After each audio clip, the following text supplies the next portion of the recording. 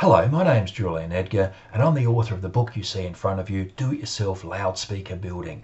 Now on the cover of that book there's a very tricky spherical speaker enclosure and I cover how to build that in another one of these videos. But what I want to do in today's video is talk about a similarly easy, cheap and simple speaker enclosure. It's not a box, instead it's a tube.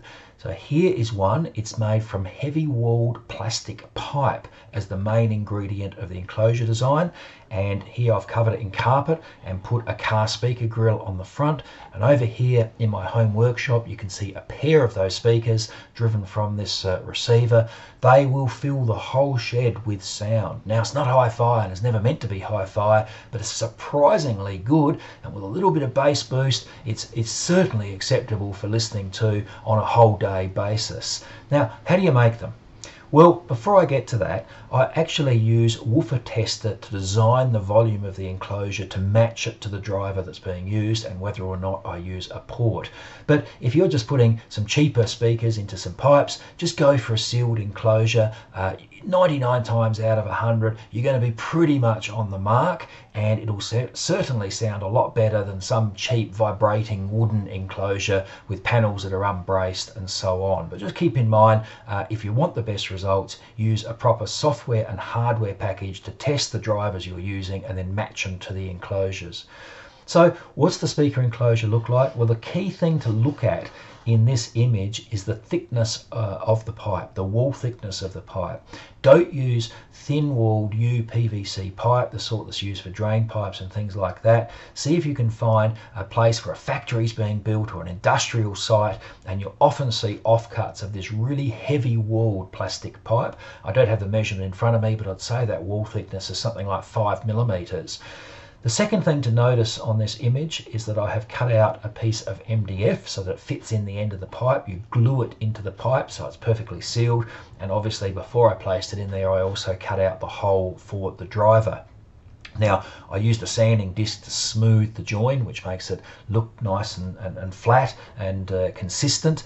The next thing you need to do is to put inside of the pipe some quilt wadding or other speaker wadding material. I just use quilt wadding, it's cheap, it's widely available, it works very effectively. Of course at the other end of the length of pipe you put a blanking panel, a curved circular blanking panel also of this MDF. Just leave room for a wire to come out or terminal block, whichever you want.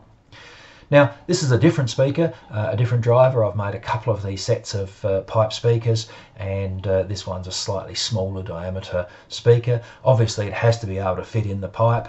This pipe incidentally is available in sizes up to about 300 millimeters diameter and perhaps even larger, over a foot diameter. So even if you've got say an 8-inch speaker, you'll certainly be able to find a pipe to suit. Don't go really long in the pipe, because obviously then you'll get reverberations running up and down the pipe, and that's likely to adversely affect your sound.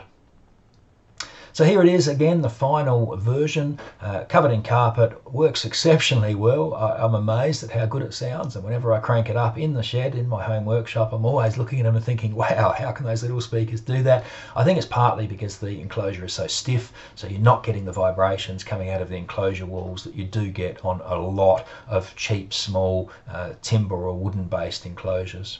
The book's called Do-It-Yourself Loudspeaker Building, and I cover lots of tricks and tips, including the pipe speakers, including the spherical enclosures, and also improving the sound of existing speakers that you might have. Thank you.